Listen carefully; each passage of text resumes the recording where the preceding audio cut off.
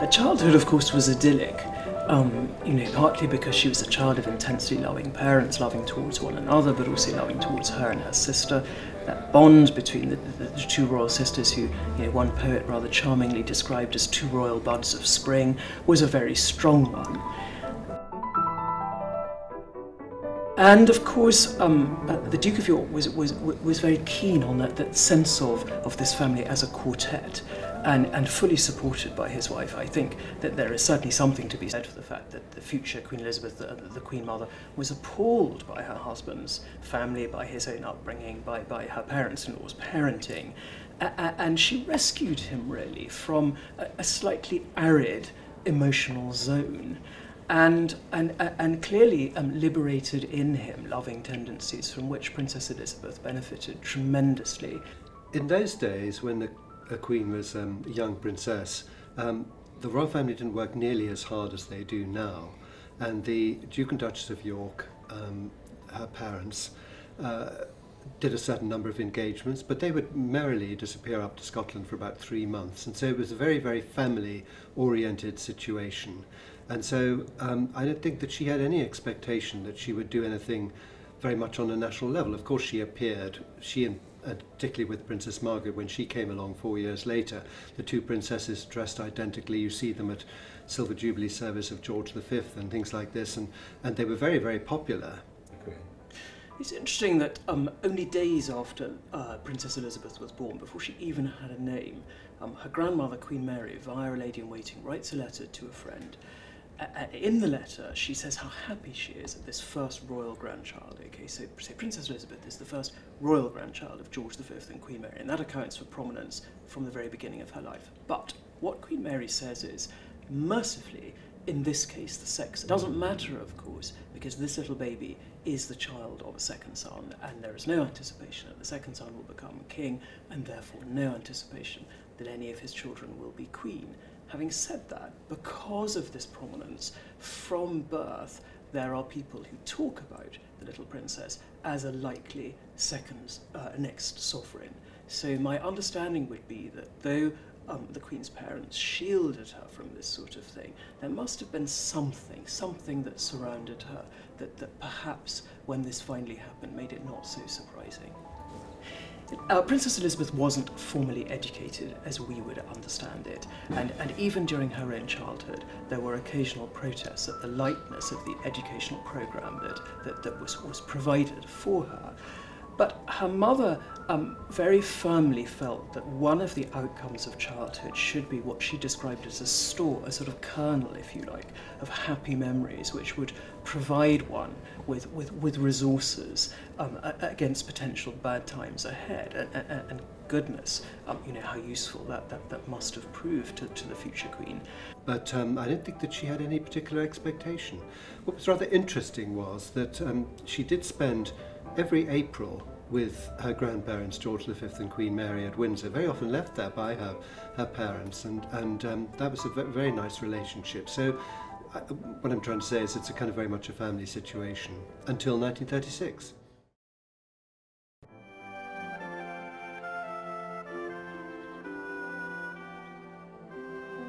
This is London. Following bulletin was issued at 9:25. The King's life is moving peacefully towards its close.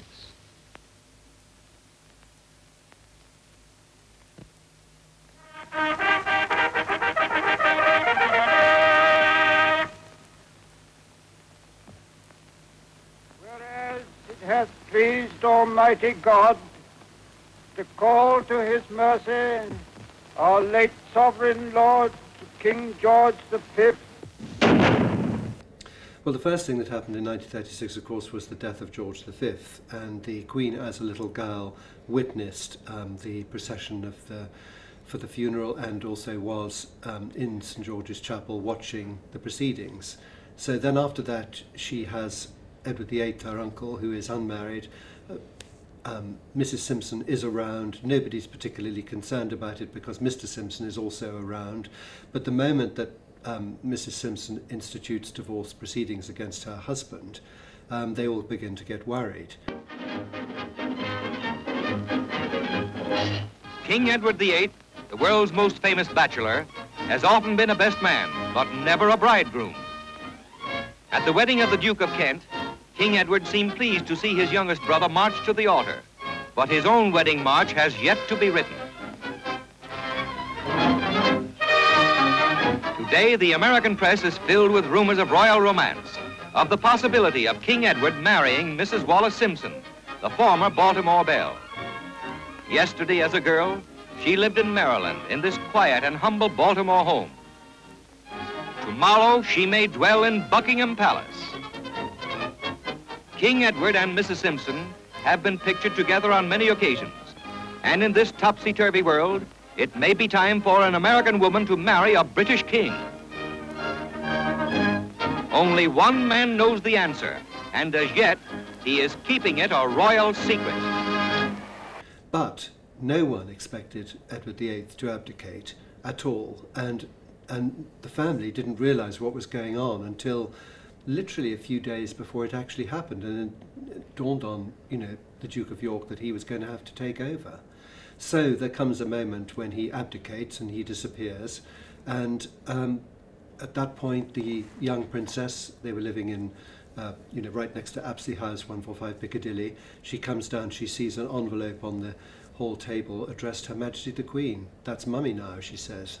She realises, and of course that she is therefore going to, in the fullness of time, take over, because although they could have had another child, it wasn't very likely. I mean, had they had another child, and had he been a boy, of course he would have taken precedence over her, but that actually wasn't going to happen. And so the crisis dragged its length until at last, over the radio, a king made a statement telling of an issue already decided. At long last, I am able to say a few words of my own. I have never wanted to withhold anything, but until now, it has not been constitutionally possible for me to speak. You all know the reasons which have impelled me to renounce the throne. But you must believe me when I tell you that I have found it impossible to carry the heavy burden of responsibility and to discharge my duties as king as I would wish to do without the help and support of the woman I love. And now we all have a new king. I wish him and you, his people, happiness and prosperity with all my heart. God bless you all. God save the King. Well, I think it was huge. First of all, of course, they had to immediately move house. They moved into Buckingham Palace, Windsor Castle. They spent Christmas at Sandringham. They were the King and Queen. Balmoral was theirs as well. Shortly after that was the coronation, and the young princesses both took part in that, and that would have given a very, very clear indication of the enormity of what had been taken on. So I think it was a huge shock for them. As I say, totally unexpected. No one really up to the last minute thought that Edward VIII would actually abdicate. Nobody abdicated. I mean, James II was the last time that that had vaguely happened. It just wasn't done, and yet it happened, and so they were left to pick up the pieces. I mean, the interesting thing is that, of course, George VI and Queen Elizabeth were very nervous and worried that the British public wouldn't like them particularly, or admire them or want them. Edward VIII had been such a charismatic figure, but they actually they had many more strengths than they realized. They had this very good family unit, and actually that, in a way, what you could call a sort of Sunday lunch, walk in the park, afternoon tea sort of monarchy, appealed very much more to the British public than the sort of brittle cocktail shaker late night world of Edward and Mrs. Simpson. Well, I think the abdication was a huge seismic shock for the country and for the family. It was a sort of public humiliation, this idea the family couldn't step up and do their duty. But I think also it was a sense that this monarchy, which was this divine right to rule almost, had in a sense been shattered. And of course it destroyed the family, because Bertie had to step up. It wasn't prepared for it. He was not, in terms of his character, really the sort of person who they thought would suit being a king. He had a young family. The Queen Mother always thought that it led to an early death, the pressures of being king. And of course it destroyed the family life that they had. We four, they talked about, and that ended. In February 1936, a magazine called The Sphere told its readers that it was a fairly long odds chance that Princess Elizabeth would ever sit on Britain's throne. Fast forward 10 months to December 1936, and of course those odds shortened dramatically with the abdication of Elizabeth's uncle, the former Prince of Wales, Edward VIII, and suddenly her father is king, and Princess Elizabeth becomes heiress presumptive. Now at the time, her mother is only approaching 37, perfectly possible that Queen Elizabeth would have another child, but I don't think anybody in the know and anybody connected with that family intimately actually realistically anticipated that happening. So from the abdication of Edward VIII onwards, it seems pretty certain that Princess Elizabeth will be with the sovereign after her father. Well, the myth, which continues to this day, is that Duke of Windsor gave up his throne for the woman he loved. I don't think that's quite the story. He was manoeuvred off the throne by courtiers who saw him as totally unsuitable. In fact, they had encouraged all the most dangerous sports, including steeplechasing, in the hope he would die, and that would solve their problems. And they really used Wallace on the scene to move him out. And I think there was a feeling of shame in the family, a sense that he had let them all down. But he was a very weak man. He was a man without a great sense of public duty, without a great deal of intelligence, but also someone who wanted to interfere beyond his constitutional role, and particularly was drawn to the Nazis. He had several German cousins who were Nazi generals. He was targeted by the Nazis throughout the 1930s, and there was a real concern in government circles that not only was he indiscreet, but he was also unpatriotic. He was drawn into the circles of a number of German agents, of which the first, almost immediately after he abdicated, was a man called Charles Beddoe. Charles Beddoe was a Franco-American businessman who'd made his money from time and motion studies, had huge business interests in Germany, was keen to stabilize those interests and keep on the right side of the Nazis. And the deal was done that in return for basically a free wedding, the Duke would make this tour of Germany, organized by Beddoe and various Nazi officials. And the Duke did this for several reasons. One was he wanted to show off to his wife. He wanted to give her the sort of royal tour which he realized she would no longer have. I think he also felt that the Nazis were doing a good job, and what they were doing there was interesting. He believed in the Führerprinzip, but I think also it was just a way of getting back at his brother. There was a lot of personal animosity that went on. The royal family felt that they'd been let down. He'd actually hidden the amount of wealth that he'd sequestered away during his time as Prince of Wales, and then wanted more money after he abdicated. And I think he felt with his brother that he could still be king and boss him around. When the Duke of Windsor abdicated, the line was that he should get out of Britain, go into exile, not in any way upstage his brother, let him settle in. There was also concern that the Duke of Windsor had a lot of support from Mosleyites, the black shirts, and that was another reason to keep him out. And the idea was to basically let Bertie breathe, let him establish himself without the distraction of his brother.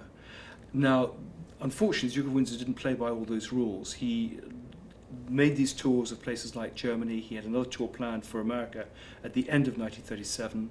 He made statements in the press. He was constantly an irritant when what they wanted him to do was to go away and keep quiet. I think the abdication really affected the Queen. This had been her favourite uncle. This was not the role she expected in life. She saw her own family life changed forever. And I think, as she said when she was 21, I will devote the whole of my life to the service of my country. There was a sense that they needed to get back to that George V line of the royal family being, in a sense, the father and mother of the nation, and a life of public service, charitable activity, probity in their private lives. And this aberration, in some ways, of the Duke of Windsor had to be stamped out, and to show people that, I mean, they'd seen many of the monarchies fall after the First World War, and the last thing they wanted was to be vulnerable because of the behaviour of the Duke of Windsor.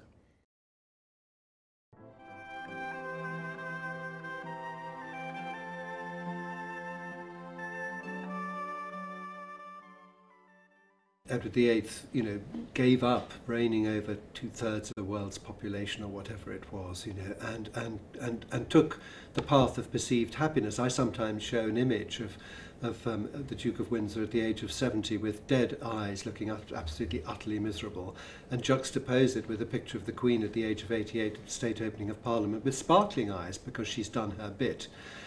Yes, it was a problem, but actually, to be fair to Edward VIII, he went quietly because I think he wanted to go. He didn't want to stay. He didn't fight his corner particularly. And I think he did actually abdicate as honourably as that is possible to do. He behaved quite badly after that because, having gone away, in a sense, he wanted to come back again and reinvent himself as a younger brother of the sovereign on his own terms. And he realised, death by 1,000 cuts, that wasn't going to happen. He had let people down and they weren't going to forget it. So the family dynamic must have been quite complicated because they were all quite fond of Edward VIII. I mean, he was a very, as I say, he was a very charismatic character, and the Queen was very fond of him when she was a little girl, but he'd gone. That was it. It seems that central to the Queen's character is a sort of pragmatism. There is an acceptingness that she isn't somebody who fights against inevitabilities. And one gets a sense, looking at the sources, that the moment that life tilts on its axis, that little girl just accepted the altered reality. There are conscious efforts to prepare her for what's coming. From 1940 onwards, for example, the then Queen Elizabeth, later the Queen Mother, takes her two daughters on hospital visits. In 1942, Princess Elizabeth begins independent royal engagements on her own. Her first one, when as Colonel of Grenadier Guard, she reviews the Grenadiers. Princess Elizabeth celebrates her 16th birthday by inspecting, as their new colonel, the Grenadier Guards at a special parade at Windsor Castle. The occasion also marks her entry into the official life of the nation. Her Royal Highness the Colonel walks to the long ranks of guardsmen, followed by the King and Queen and Princess Margaret. Wearing the gold grenade badge of the Grenadiers in her hat, Princess Elizabeth makes her first military inspection. And of course, there's a programme of constitutional history and indeed history lessons with the Vice Provost of Eton, Henry Martin, who is a friend of Princess Elizabeth's great aunt, Princess Alice, Countess of Athlone. I am speaking to you now from Buckingham Palace, with its honourable stars. The Queen and I have seen many of the places here which have been most heavily bombed, and many of the people who have suffered and are suffering most. Our hearts are with them tonight. Well, any preparation for Princess Elizabeth was very much interrupted by the war. Of course, you know, since George VI had a pretty horrible reign, because first of all, he's propelled onto the throne. He doesn't know whether he can cope. He has that stammer, you know, he has to do all those things.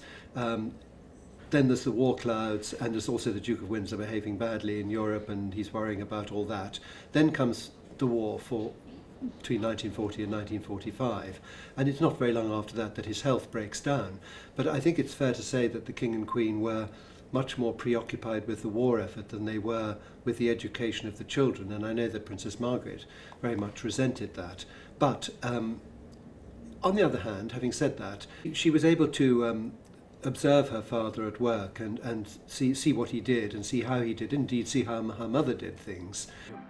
Mes chers amis, je viens au nom des enfants de mon pays vous remercier des magnifiques cadeaux que vous leur avez donnés au moment des fêtes de Noël. J'espère que vous êtes tous à l'écoute pour m'entendre dire combien nous avons été touchés de votre joli geste et de votre générosité.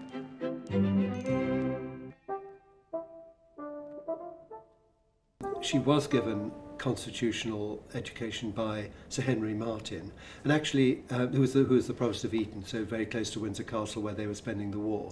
And Queen Mary took quite a strong interest in her education, feeling very much that it was being neglected by the Queen Mother, and she made sure that people like Sir Owen Morshead, the librarian, would show the princesses around the Royal Library, that Canon Dalton or whoever it was would take them round St George's Chapel, that they got to know things, learnt about the pictures and things like that, so in order to try to sort of give them a better sort of education, because the Queen Mother, you know, her philosophy of life was very much all things bright and beautiful, you know, as long as everybody was happy, it didn't really matter too much, and Queen Mary, I think, quite rightly thought that wasn't enough.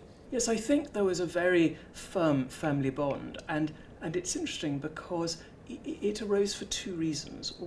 One is to do with the happiness of the marriage of the Duke and Duchess of York, and also this overtly loving nature of the Duchess of York, the future Queen Elizabeth, the Queen Mother. The other is, of course, that as a couple, the Yorks very skillfully promoted the Duke of York as a family man, and this was partly compensatory. The Duke of York was not an accomplished public performer in the way of his brother, the Prince of Wales, the future Edward VIII. He had a terrible stammer. People felt that he was physically rather fragile. And so because he didn't have the star qualities of his brother, what he did have, which his brother didn't have, were these solid domestic virtues.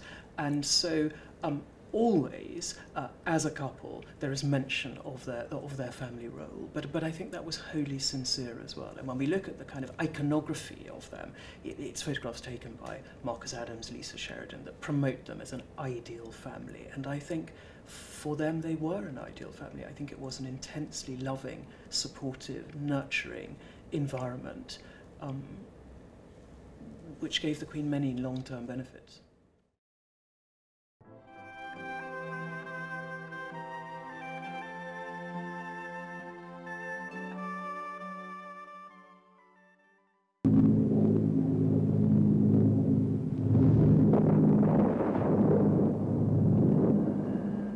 I think the example of both of her parents during those war years really moulded the Queen.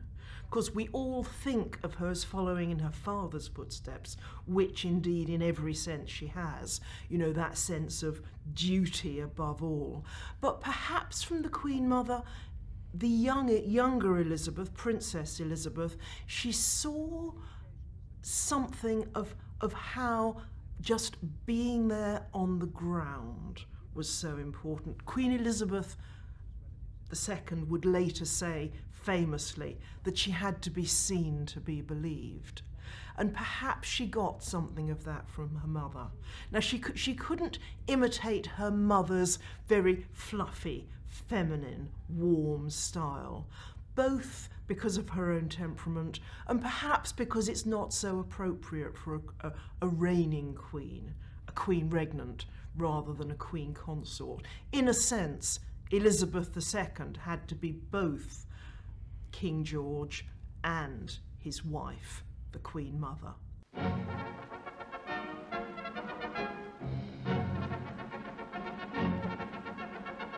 Great crowds defied the wintry weather to bid farewell to their majesties and the princesses on the eve of their historic journey. The South Africa trip of 1947 was important in several different ways. Famously, after the war, the king had said that, he wanted his daughters, poor girls, they've never had any fun. And of course it is true, they had, in a sense, even more than the rest of the nation, led this quite sequestered life at Windsor Castle, with only, I think, a company of the Grenadier Guards for company.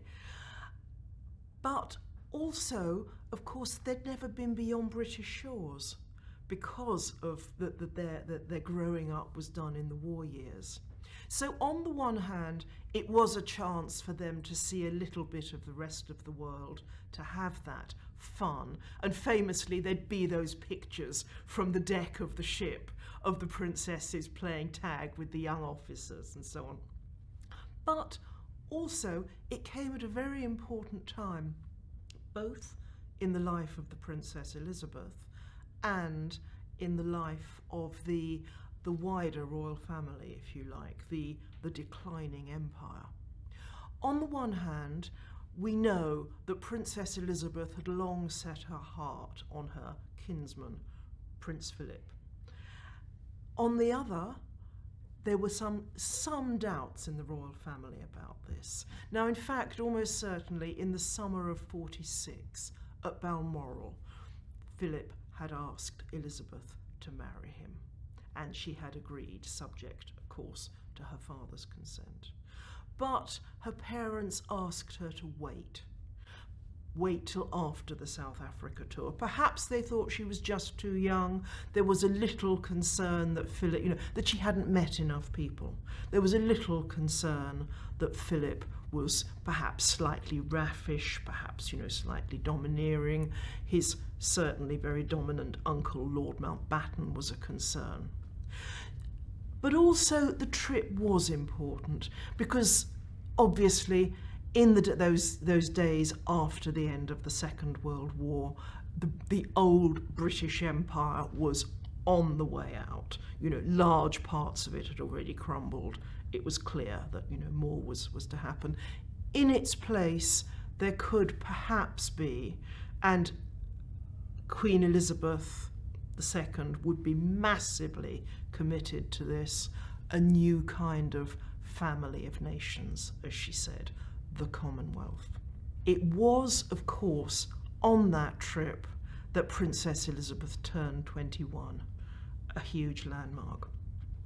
So it was from South Africa that she made that enormously famous and significant speech. There is a motto which has been borne by many of my ancestors, a noble motto, I serve. Those words were an inspiration to many bygone heirs to the throne when they made their knightly dedication as they came to manhood. I cannot quite do as they did, but through the inventions of science, I can do what was not possible for any of them. I can make my solemn act of dedication with the whole empire listening. I should like to make that dedication now. It is very simple. I declare before you all that my whole life, whether it be long or short, shall be devoted to your service and to the service of our great imperial family to which we all belong. Now, she clearly took that as a vow. She obviously meant every word. The princess came of age in several different ways on that tour. Courtiers were sort of seeing her really act in public, you know, for almost the first time. They noted with great approval her sense of duty and her passion for timekeeping, the way she'd prod her mother with her umbrella discreetly if she felt that they were getting too far behind the schedule. So in a number of ways, I think that trip showed Elizabeth coming of age, not only as a princess and future queen, but as a kind of working operative, as someone with her own ideas and ideals of what monarchy should be. The Queen, as Princess Elizabeth, probably first met her future husband, Prince Philip, at the marriage of his aunt and her uncle, Princess Marina of Greece and Prince George, Duke of Kent, in 1934. But really the great meeting comes in 1939 at the Royal Naval College, Dartmouth, when Princess Elizabeth is 13 and Prince Philip of Greece is 18. Having said that, 2 years earlier, a magazine in January 1937 published a list of prospective future husbands for Princess Elizabeth, which did actually include Prince Philip of Greece. In 1958, as Queen, the Queen signed off an official life of her father, George VI, in which the writer claimed that Princess Elizabeth fell in love with Prince Philip from their first meeting, and the Queen allowed that to pass, and I think she is fundamentally a very honest person, and the fact that she allowed that would suggest that that was indeed the case. So whatever plans had or hadn't been made for her by her parents, her grandparents, actually there was this great coup de foudre for the young teenage princess, and then fate took its course. There seems to have been no plan on the part of the Queen's parents that she should marry this child of an exiled European royal family. Certainly, the King's assistant private secretary felt that the Queen, whom we remember as the Queen Mother, would have been much happier had the Queen formed an alliance with a man of aristocratic background, much like her own. And the three key candidates appear to have been the future Dukes of Buccleuch, Grafton, and Northumberland. But you know, by the time those young men were manoeuvred into the royal sphere, I think the princess had made up her own mind, and certainly when she was 15, she told a friend that Philip was the boy for her. I'm interested that when Princess Elizabeth and Prince Philip were engaged, a private secretary said that what they did was they united two slightly different concepts of monarchy, that the Queen had inherited what he described as a semi-divine idea of monarchy, and Prince Philip embodied a sort of hail fellow, well met idea of monarchy, and that the two were incredibly powerful as a cocktail, because the Queen's understanding of this, the sort of special aura of monarchy, has of course kept her slightly remote from the popular fray, whilst Prince Philip tempered that and gave a sense of accessibility. I think the fact that theirs was such a strong partnership meant that there could be creative thinking about how to do things. I think also it partly contributed to the fact that the Queen really does appear to have enjoyed being Queen, and to have enjoyed being Queen almost every day. And I think that is in large measure to do with this astonishing support she got from her husband, the amount of public work that they did together, and their shared belief in the royal mission. November the 20th, 1947, and London's background of misty grey became the setting of the greatest royal event the capital has seen since the coronation. Tremendous crowds assembled near the palace, thrilled again to a half-forgotten but once familiar spectacle, the troops of the household cavalry in all the glory of full dress. The poet laureate John Masefield wrote at the time of the Queen's wedding, a crown shines when hope is dim and luck is out of joint. And of course much of the Queen's reign has been characterised by economic hardship. And throughout the crises, it seems to me, in our national life, we have continued to look towards the monarchy, and in particular look towards the Queen, and that has been the case throughout her very long reign. Well, Duke of Edinburgh, extraordinary figure. He was not welcomed into the royal household by the courtiers, particularly not the stuffier friends of the Queen Mother who were very suspicious of him and very disparaging to him. You know, when he first arrived at Windsor Castle, some courtier said to him, we think you'll rather like Windsor Castle when you get to know it, and he was able to say, thank you very much, my mother was born here, as indeed she had been, and the very presence of Queen Victoria in 1885.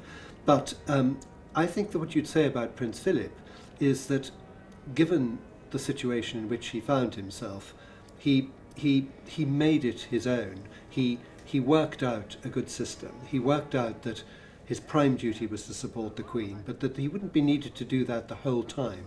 Therefore, when he's supporting the Queen, that's what he's doing, and when he wasn't, then he could pursue all the many, many other endeavours that he did. And he was a very robust figure. I never thought that it was a problem him walking 2 steps behind the Queen.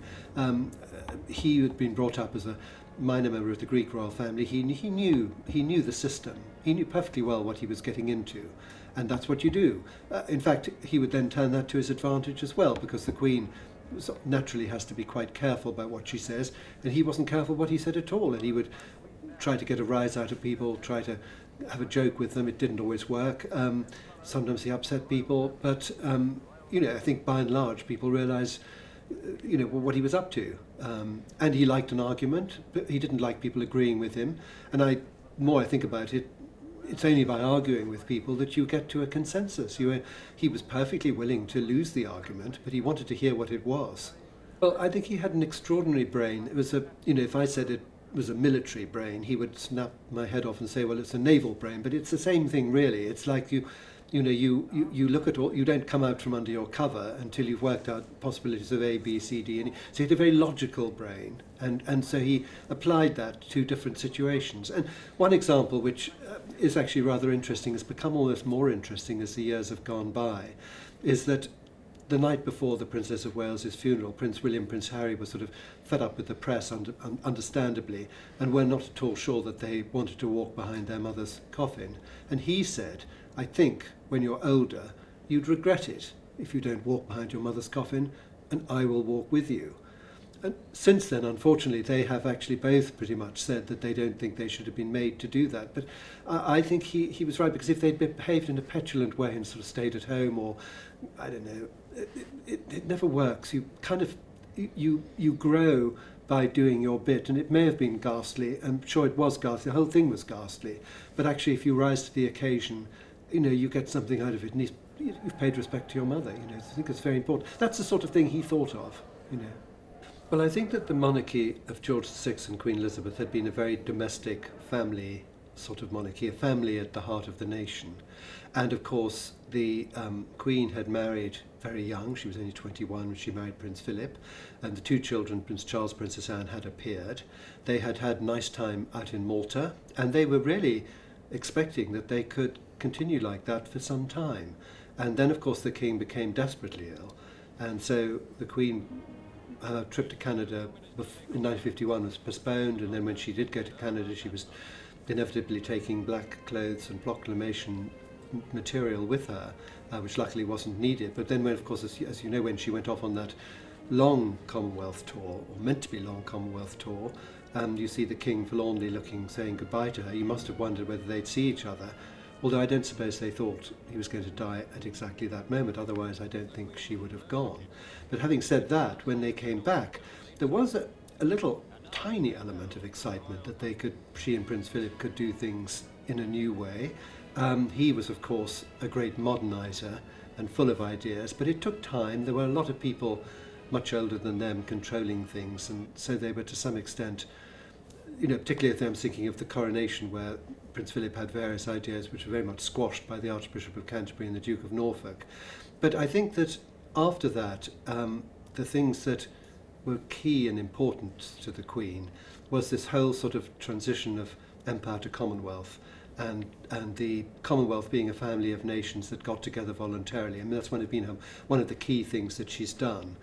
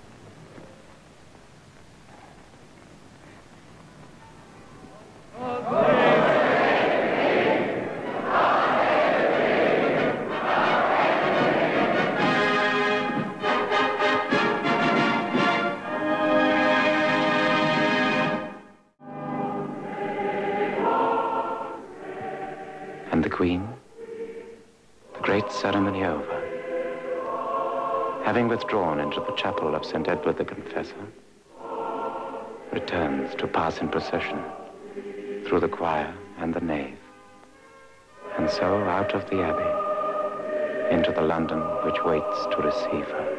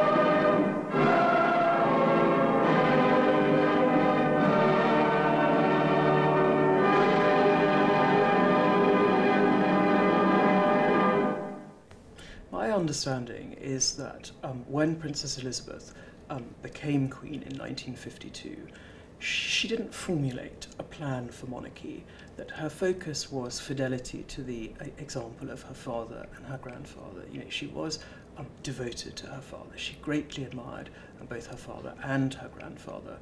And it seems to me that her aim was to perpetuate their model of monarchy, their successful model of monarchy in the first half of the 20th century. Interesting because younger viewers who don't remember the 1950s, but who perhaps remember the popularity of Diana, Princess of Wales, or subsequent popularity of Duke and Duchess of Cambridge, or Duke and Duchess of Sussex, may not realise that actually that level of adulation, indeed greater level of adulation, was accorded to the Queen and Prince Philip in the 1950s. There's an extraordinary quote about when they arrive in New Zealand on that great post-coronation Commonwealth tour, that it's like the second coming.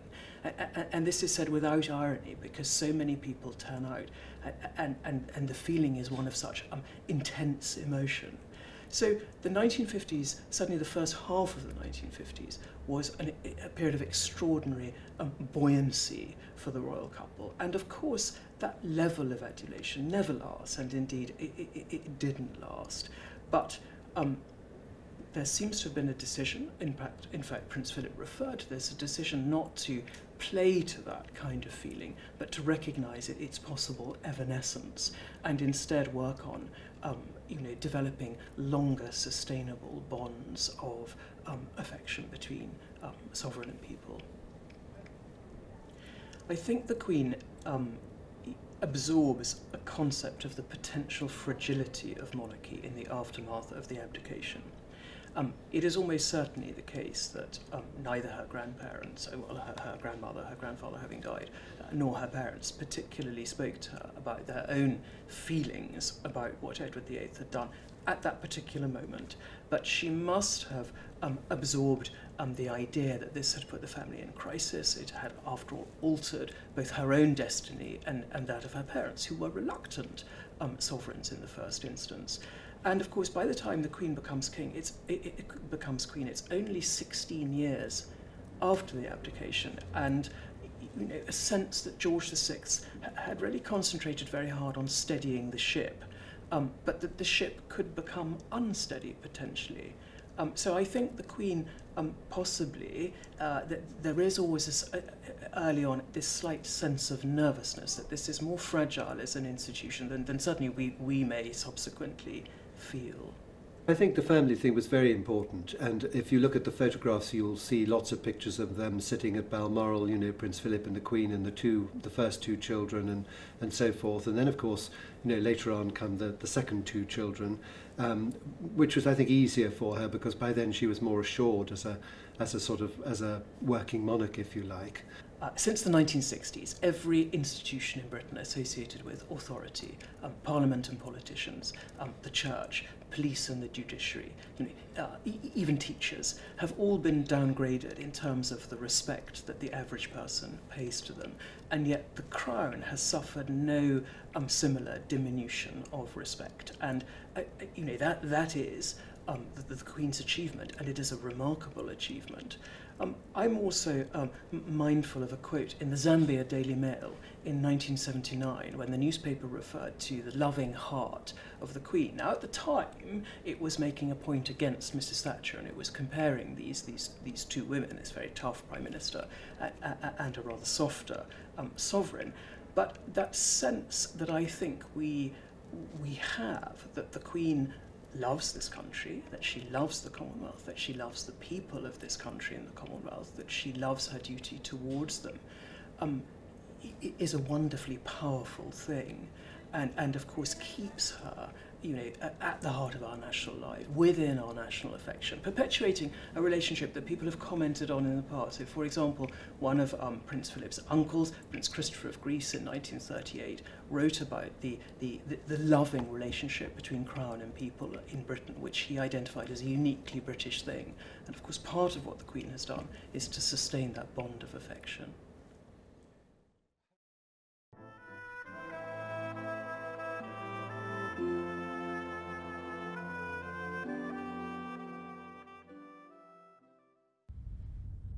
It was always said, wasn't it, famous have been the ages of our queens, that Britain likes queens. And indeed, over the last 200 years, for about 140 of them, it's been a woman on the throne. Now, that has probably done a good deal to shape our present view of monarchy. And I think, in many ways, it's been extremely good for the monarchy. Because if you think about what a king and a queen are supposed to be, well, what was it, Wordsworth, the ideal woman is what? To warn, to comfort, to command. Well, that's pretty much what Queen Elizabeth II does in those weekly audiences with the prime ministers. A queen traditionally has supposed to be, gracious, smiling, intercessionary, a figure of kind of peace and comfort. That works with our modern idea of a constitutional monarchy. A king, historically, is supposed to be, well, forceful, commanding, scary in a good way, and that really doesn't play so well for the late 20th, let alone the 21st century. I think in some ways it's unfortunate for the monarchy that it looks as if the next 3 incumbents of the throne will all be male, even if perhaps, ideas of masculinity are changing and ideas of monarchy with it. It was Prince Albert and Queen Victoria who rewrote the image of the monarchy, if you like, to make it very much an influence on the royal family. The idea was that the royal family was meant to embody the best of every family in Britain. Now that works very well with having a woman on the throne, because again, historically, traditionally, that's where women's place has been. Men have been supposed to be out there, leading armies into battles, making speeches before Agincourt. And so, in one way, this emphasis on family has become a great blessing for the monarchy. In another way, of course, it's a trap. Because when the family, this royal family, starts to look rather less like an idealised reflection of family life, and heaven knows that's happened enough over the last decades, then it risks really throwing into question the whole reason for the monarchy. Group Captain Peter Woolridge Townsend, CVO, DSO, DFC and Bar, mentioned in dispatches former equerry to Her Majesty. But he is also the man the world has been talking about more and more over the past 2 years. Seldom can a man have been so widely discussed without being able to say a word. Quite early in her reign, the Queen had to deal with one of those huge traps implicit on the emphasis of the royal family and the morality of the royal family, in the shape of her sister Margaret's relationship with Group Captain Townsend, a divorced man. This Margaret's situation, which is that she wanted to, or appeared to want to marry Group Captain Peter Townsend, who had been a Battle of Britain pilot, highly decorated, everything about him in a way perfect, except for the fact that he was married with 2 boys. And as Tommy Lascelles said to him, you know, it's not as though you're a teenager, you know, you're a man and considerably older than the princess. You were put into a position of responsibility, and you know, and you have a wife and 2 sons. You know, I mean, in a way, I mean, he was a very nice man, Peter Townsend. I knew him quite well, but he, you know, essentially broke the rules because, you know, you've got to be careful in those sort of positions. And so the issue was, you know, what Princess Margaret was very much cast adrift after her father died. I mean, the king adored Princess Margaret, and so she then had to go and live with her mother, Clarence House, which wasn't a great success. And you know, she was then a guest in the houses where she'd been brought up. And Peter Townsend was very much like the son that the king hadn't had. The Queen Mother wanted him as master of her household.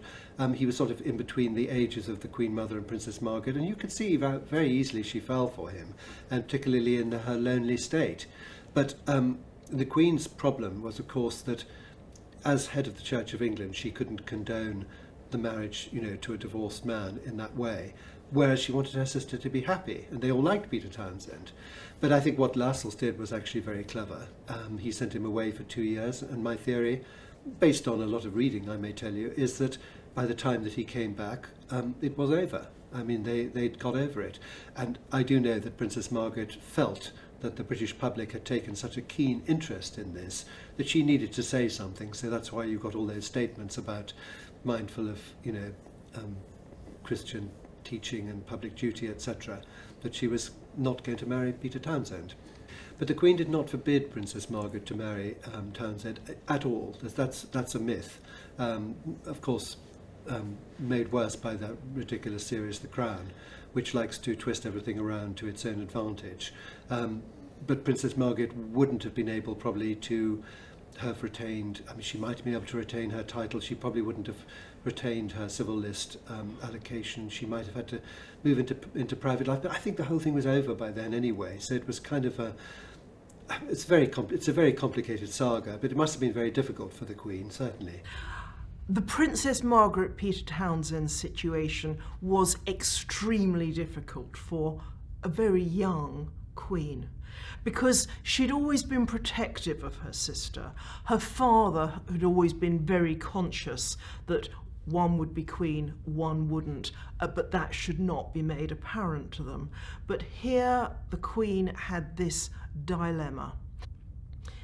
It was a very notable instance of the Queen having to choose between her role as head of state, with everything that implies about, you know, the views of the Church of England on divorce, and her role as a loving sister, the family and the firm. Basically, she chose the firm, as she always would do.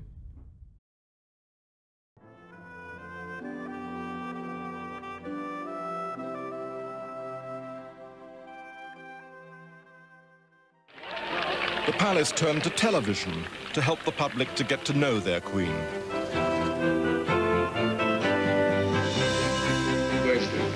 For the first time, cameras were given special access for a whole year. The film Royal Family was a phenomenon. Terribly rude words.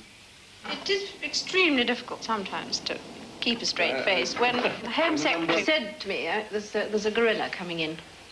So I said, you know, what an extraordinary remark to make, very unkind about anybody. And so, you know, I stood in the middle of the room and pressed the bell and the doors opened, and there was a gorilla. And I had the most terrible trouble in keeping, you know, he had short body, long arms. And I had the most appalling trouble. We're very worried that sort of way that the Queen and Prince Philip, but mainly the Queen, were the sort of people they appeared to be on television. It wasn't at all what they were really like. And, you know, they appeared rather wooden and not very amusing, and their sense of humour never came over. And it did strike me what a pity this was, because, you know, they simply weren't like that. And that's why originally I suggested to Prince Philip and then later to the Queen that what about having a film made? Well, of course, the crew were apprehensive. You know, we didn't know what to expect, and not in fear and trembling, but we're quite, you know, not worried about it either. But it must have been on the Queen's side as well, because up to then, she had never experienced anything like that with, you know, film crews tramping around the palace, or a film crew. So it must have been quite a unique experience for her as well. Suddenly, the Queen found herself there with a microphone just a couple of inches above her head, which came as a considerable shock to her. And she did take a bit of time to get used to that. I think I concerned her, but very, very, very short time. She was very professional at it.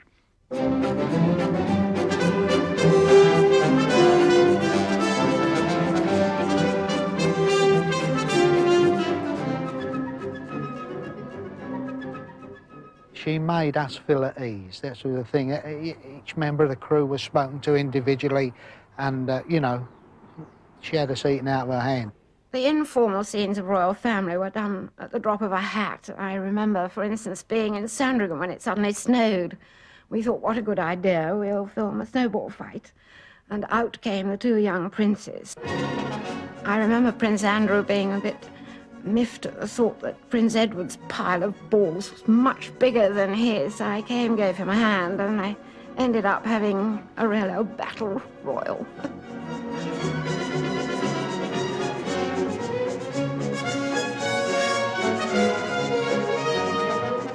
We went back again to do a Christmas broadcast, and of course the Queen came into the room and she said, "I hope you gentlemen all received your photographs." So all the chaps, Edwards and that, said, yes, thank you very much. I said, well, you do realise you've put us in a very embarrassing position by sending us those photographs.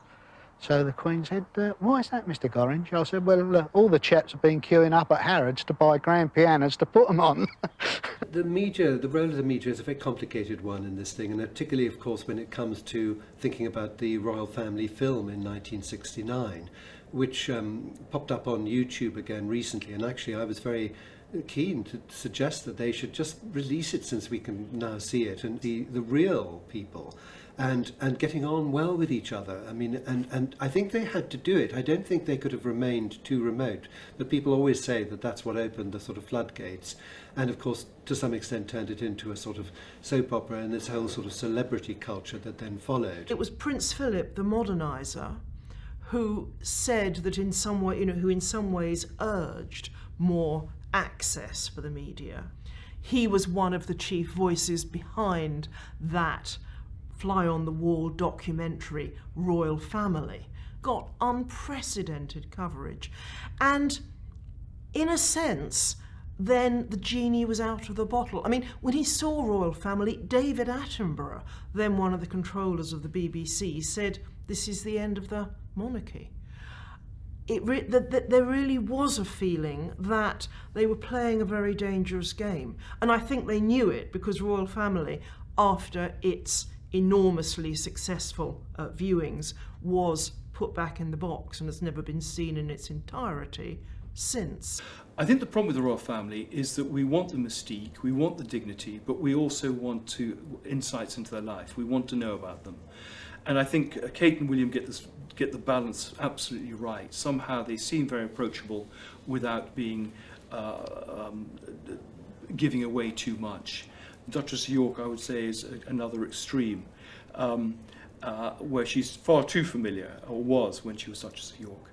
But I don't think the '69 film is quite as bad as everyone thought. I think it got to the point where there had to be some light shown on the monarchy. It couldn't. Society was changing. I mean, think we'd just gone through the 1960s. People expected to know more about the monarchy. And I think it was a very brave and sensible thing to do. I think we must remember that the Royal Family film in 1969 was a huge success. and regarded as such by almost everybody, both the royal family themselves, including the Queen, who initially had been reluctant to take part in this, but also by the public. You know, there are accounts of water shortages in the capital the night that it's first screened, because so many people go to the loo when it's over, because they have sat to watch this extraordinary film.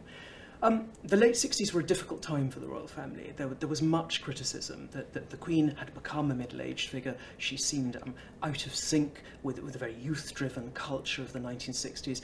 It was a culture that was protesting against inherited orthodoxies, any sort of idea of respect and deference. The Queen was in a very difficult position, and the royal family film did act as a very positive corrective. Was called Royal Family, but the undoubted star of the film is the Queen, and people's comments after the film were what a nice person she was, and perhaps at a loftier level, an understanding now of what she did, what the royal role was. And of course the media changed massively. I mean, when she came to the throne, the Press Association correspondent came to a briefing with, you know, my predecessors, but 3 or 4 after the war, came in a tail, you know, black coat and tails for a briefing, and in a bowler hat and all the rest of it. So initially it was really only the print media, and then of course the coronation spurred television hugely. Radio had been important during the war, but television was very much a feature of this new reign of the Queen. And so I think the media formed a more important influencer within our society. And then, of course, you know, much later on into her reign, a very vigorous tabloid media, the entertainment media, the celebrity media, and all that kind of touched slightly on the monarchy. So that did change, but in terms of the way the Queen did her job, and I think, you know, many other members of the royal family, it was just a component in our society. You know, in our childhoods, maybe 40, 50 years ago, you'd say to a child, well, you know, you wouldn't behave like that if the Queen was sitting at the table. So it's sort of an appeal to the best, to the most tolerant, and to those sort of qualities in society that quite often get sort of swamped either by debate or by social media flourishes and that kind of thing. And I think the value of the monarchy in a modern setting is that with the right character and training and outlook, you have at the top of your constitution not only the steady focal point of enactment of legislation, state visits, speaking on behalf of the nation after 9/11. You have all those qualities, but also you have at a non-political and very high profile level a set of values that are actually treasured by many people all over the world, whether they live in dictatorships or in democracies.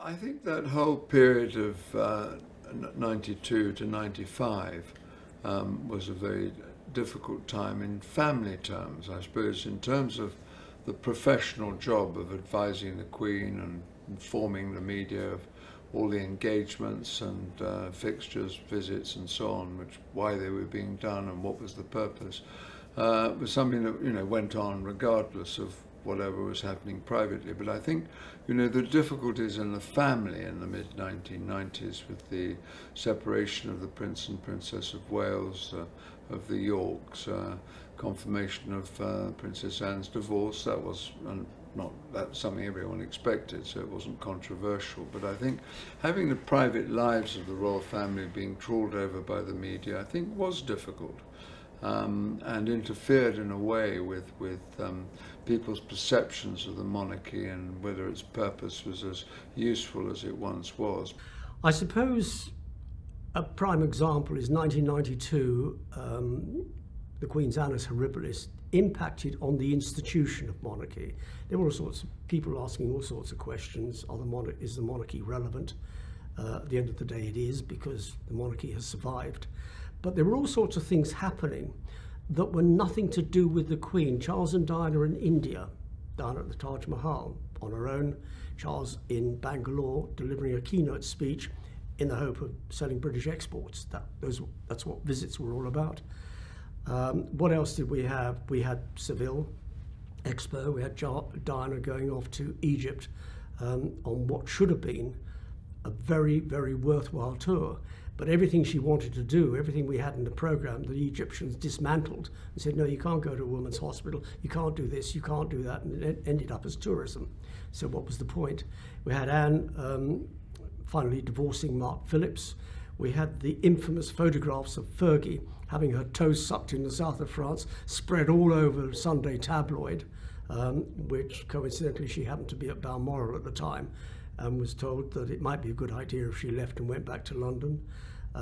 We had Andrew and Fergie's separation, Charles and Diana's separation, Diana talking to Andrew Morton, not directly but indirectly. Andrew Morton booked Diana her true story. And then the Queen on the 20th anniversary, wedding anniversary, Windsor Castle, where the southeast corner of Windsor Castle went up in smoke. I don't think anyone could have believed just how many blows were striking the royals then. You know, it's almost as if on New Year's Day, 1992, the royal family still, whatever the wars of the Waleses, whatever the problems behind the scenes for other couples, the royal family still looked much as it always had been. By the end of it, not only was, you know, their historic home partly in ruins, there were demands that they should pay taxes, and the entire world knew that the marriages of three of the Queen's children were in tatters. Prince Edward had had to discuss rumours he was gay. The question of Prince Charles's position, future position then, began even to look a little more dubious. And it's no doubt that in that speech, a visibly shaken Queen spoke of her annus horribilis and of the need basically for kindness from press and public. And if you think about Elizabeth II, about her very famously upright, stalwart persona, how she was bred never to show her feelings, how it's natural to her, you know, never complain, never explain. To do that, to actually ask for public sympathy and press gentleness is amazing. When Diana died, she was getting horrendous press about remaining in Scotland, not coming back to London. Why was she remaining in Scotland? Didn't matter how much you explained, people weren't interested. The media understand now that she was remaining in Scotland because she had two grandchildren, aged 15 and 12 respectively, and they needed somebody. And the Queen and Prince Philip, with very secure heads on their shoulders, were able to deal with the problem. Why hasn't the Queen said anything? Well, she was going to say something. She was going to pay tribute to Diana, but in her time. She does everything in her time, not to order, and her timing is usually very perfect. So when she did get back to London on the Friday, on the eve of the funeral, we were apprehensive because there had been this hostile press. I was alongside her when she went to visit firstly to Chapel Royal to pay her respects to Diana, then to look at the visitors' books and books of condolence at St James's Palace, and then a walkabout outside the railings of Buckingham Palace. We had an enclosure there. She looked at the floral tributes, she read the inscription, she spoke to mourners, she laid flowers down, as did Prince Philip on behalf of mourners. And on the way out, a young girl, about 11 or 12, had a bunch of, I think they were roses or carnations, they were red. And the Queen said, "Can I put those down for you?" And this girl said, "No, Your Majesty, these are for you." So the press hadn't read the tea leaves correctly. And as the Queen left, when she arrived, she got polite applause, and as she left the enclosure, she got polite applause, and she looked me in the eye. And you had to read the Queen to understand her. And I knew exactly what she was thinking. And I looked at her, I said, "That was fine, Your Majesty. That was fine. And we walked back together and I saw her to her car and she went into the palace. 2 hours later, her tribute to Diana, the television companies, networks, had actually put television screens so that everybody milling around there could see and hear the broadcast. And at the end of it, there was applause.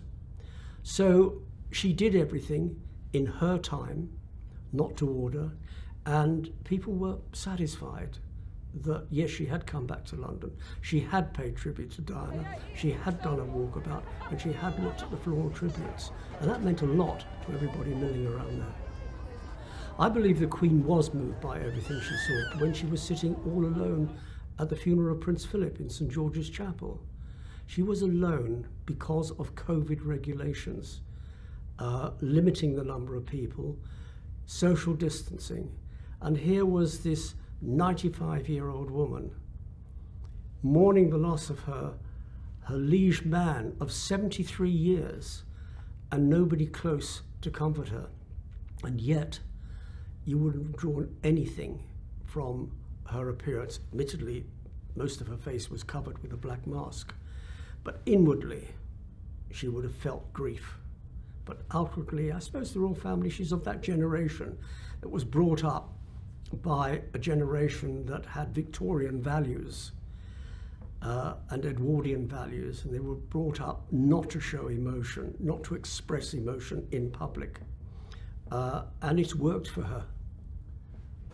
And I think the Queen had that, great ability to absorb those sort of very difficult experiences and keep calm at the centre of it. But I think all that experience sort of builds up and produces a character very interesting to work for.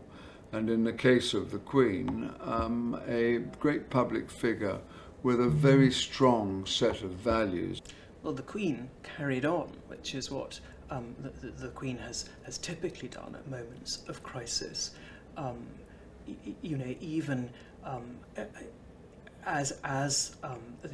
certainly the smaller newspapers, but really all newspapers at that time, were indulging in a kind of orgiastic frenzy of horrid revelations. The Queen continued to carry out unspectacular daily engagements as she had from the beginning of her reign. If you like, it's leading by example, isn't it?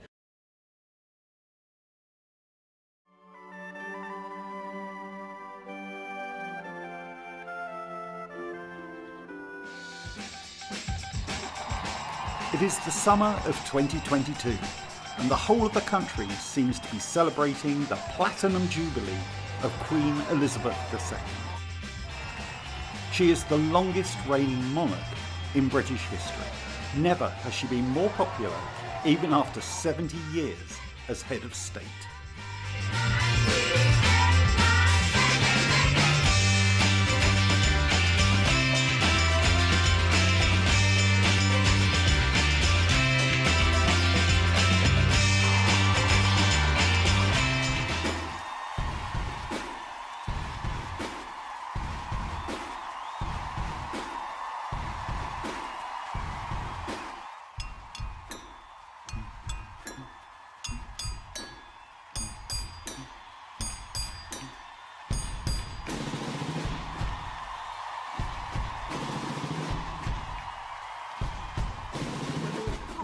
Moments. The one was when the Queen herself appeared on the balcony of Buckingham Palace. Now, she's done that so many times in her reign, but this one felt different, partly because COVID, of course, had, meant that she hadn't been able to be there in person, but also that glorious skit with Paddington.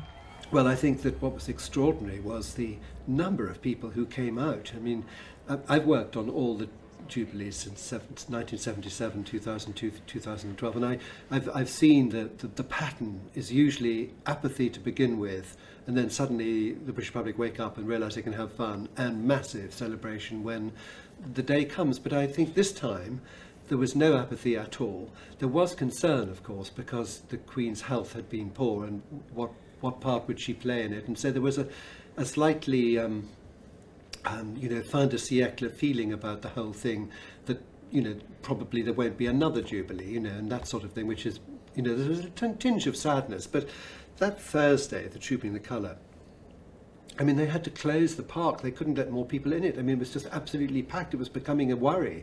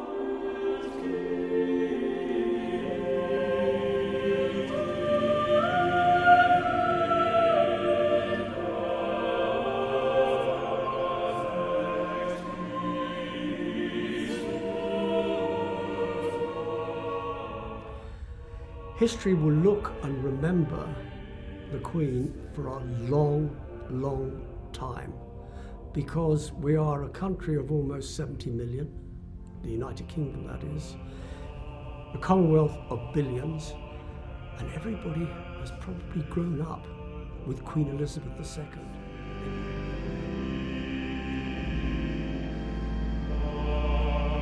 She's always been our queen, and what an extraordinary reign to have lived in. I've thought about this a lot, and I cannot think of another reign in history in which I would have preferred to live.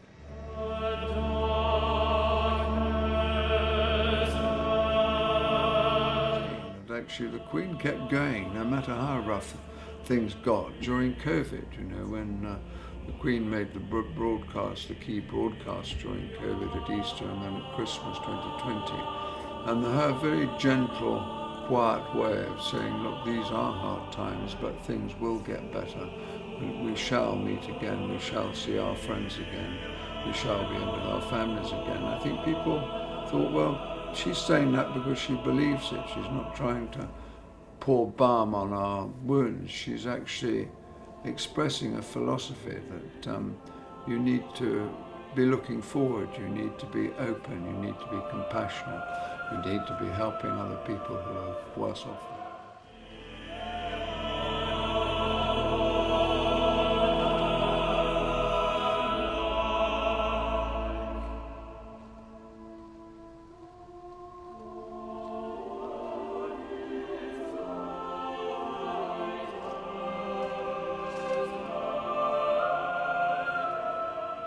I think Elizabeth II is one of our great monarchs, not just because she's reigned for so long, but I think she's kept the monarchy relevant to the public at a time when it was under unprecedented threats.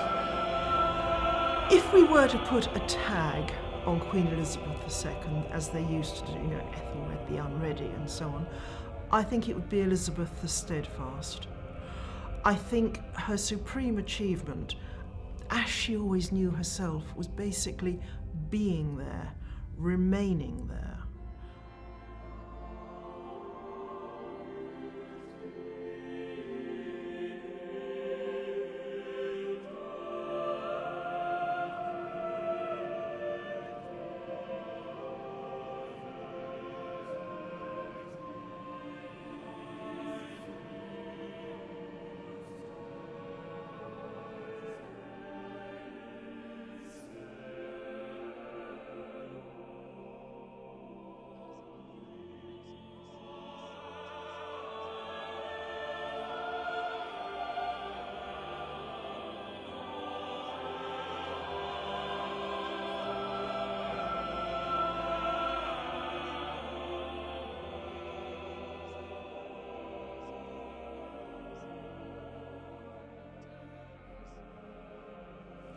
Well, I think that historians would be very foolish if they did not consider that it was one of the greatest reigns that has ever been in this curious, changing world. The stability of the Queen, her calm approach to things, her generosity, her willingness to work very hard. Her philosophy, as I understand it, is do your best every day and say your prayers at night. She has been known to say that, and it's not a bad philosophy, actually.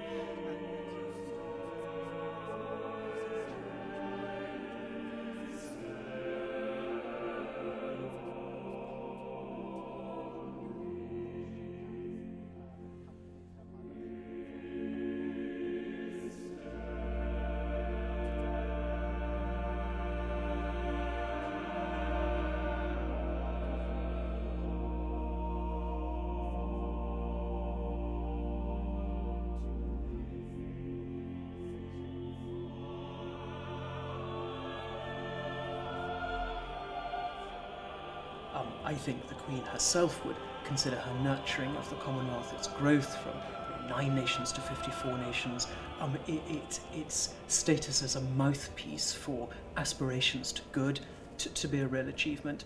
And I think also the fact that the Queen has sustained a concept of global monarchy, that she has this global presence that no other sovereign on earth has, it is a real achievement because it's so wonderfully positive for British prestige. It's been an extraordinary achievement, and I think possibly one that at times people thought wouldn't happen, that at the end of the 70 years the monarchy has survived and flourished.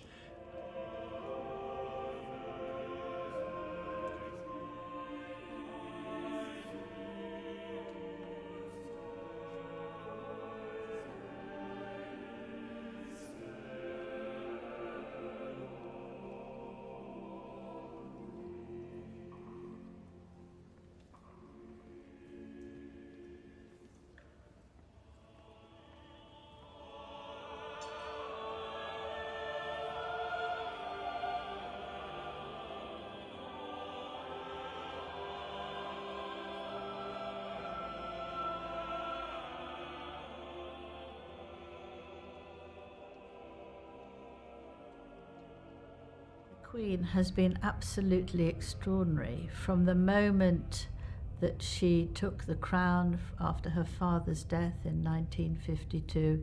She has devoted herself to the country and to the Commonwealth.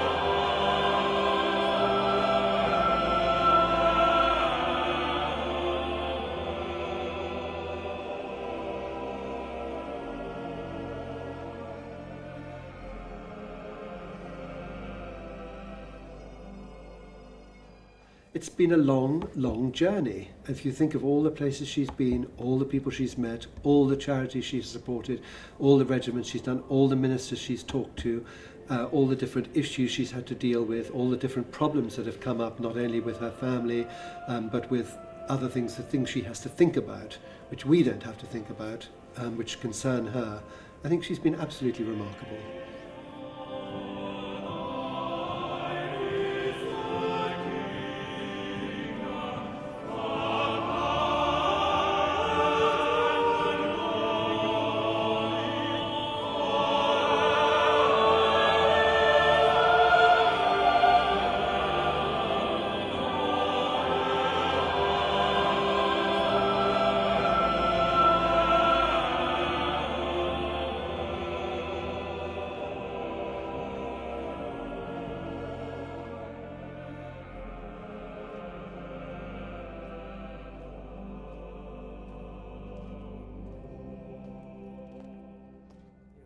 The Queen will be remembered. Her legacy will be one of commitment and duty. They've been paramount throughout her life.